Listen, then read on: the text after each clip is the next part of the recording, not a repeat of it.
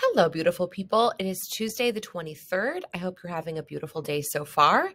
Today is the second of something that you did last week with me when I was still here, hypothetically. So it is Tuesday. I would love for you to have out two things, your social change book, as well as your Canvas page, which will be where you, in a moment after the open forum, work on your part two work. So in a moment when I'm done with this video, what I want you to do is I want you to find someone that shares at least two things in common with you. This could be anything. Miss Staub can set a timer for 30 seconds to find that person. And when you find that person, maybe two other people, I want you to tell them the best thing about the book you're reading right now. That's it. When that is done, you're going to have the open forum opportunity, which you had last Tuesday. And this is literally like a really wonderful opportunity, while also can be as long or as short as it needs to be.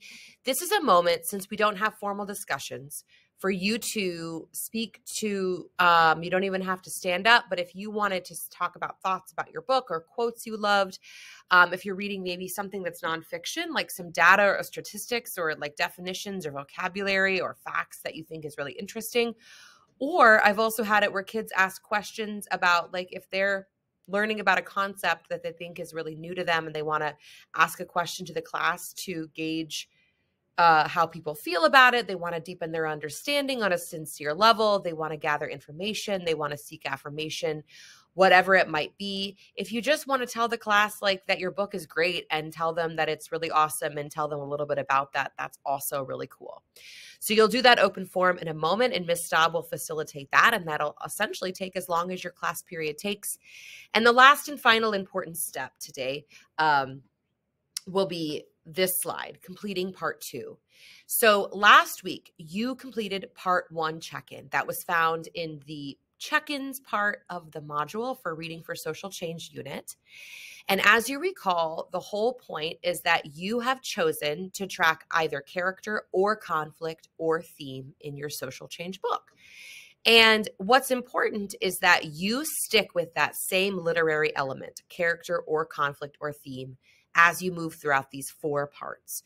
So when you open up, after the open forum, when you open up the part two check-in, and if you don't have a computer today or you'd prefer paper, those paper copies are on the front coffee table per usual, or maybe they're by Miss Staub, but essentially she'll have paper copies for people that prefer to do it on paper. You are going to complete the Google form that is the part two check-in that is going to ask you to practice summary again. As a reminder, the summary is about just the section that you read this last week. So like, even if you didn't get up to the 50% mark this week, you're still going to summarize the section that you did read to get that practice. And if you need that reminder about the understanding summary lesson that I did before I left, that is found in Canvas in the learning videos section.